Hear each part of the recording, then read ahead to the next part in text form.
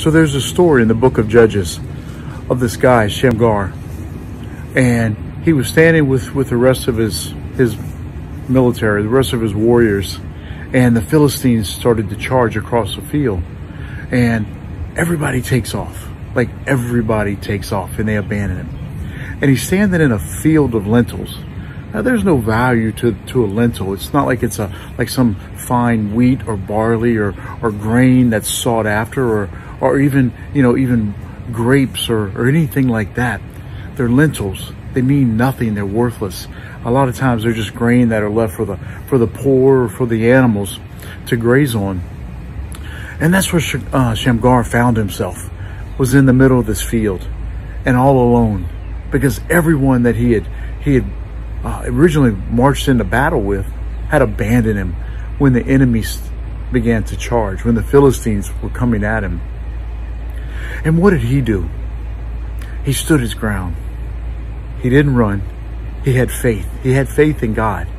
The same God that all of his padnas were all there to fight on behalf of. The same God that was promised time after time to deliver a victory.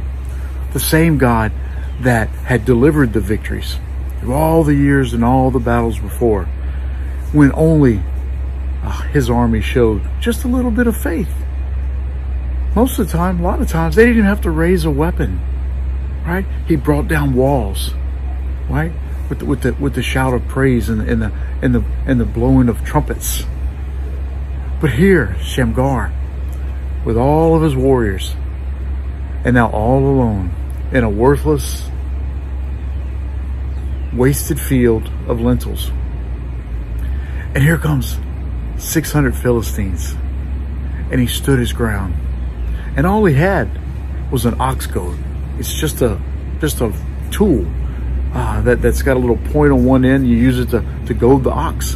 And on the other end, it's just got a little thing like a little pry bar to break up rocks and things like that. But he had the faith of God. He had the promise of God. He had the past performance of God and the future promises of God. And what did he do? He slayed 600 Philistines. 600 Philistines by himself in that worthless field of lentils. Why?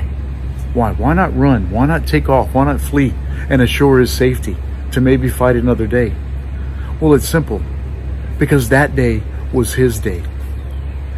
That was his field of lentils. And you know, like in our lives, how many times do we abandon the promise? Now, it may just be it may be a field of lentils that may not be important to anybody else. It may be a high school degree or a GED or a third-hand car, or maybe a second chance of a relationship. And everybody else may look at it like, why? Why? There's nothing special about that. I've got this, I've got that. It's important to you because it's the gift that God gave you. And it's what's in the soil. It's what's in the promise of the harvest that's important. But if you're like the rest of Shamgar's friends and who took off, you'll never ever realize the benefit of what it was that God had planted in your life for you. But if you do like Shamgar, and you stand your ground and you stand on the promise of God, that promise, that field, that lentil, that whatever it is in your life, that recovery, right? That restored relationship with your friend, your child, your spouse, it'll blossom and it'll bloom if only you'll have the faith to stand. And you know, what's important is maybe he was just tired of running and he decided to take a stand. But what's important is that it was his field. It was the field that God gave him. And it didn't matter what anybody else thought. It didn't matter how worthless or worthful that field of lentil was. It was his. And God had given that to him. And he stood his ground and God gave him the victory. Why? Because he was faithful.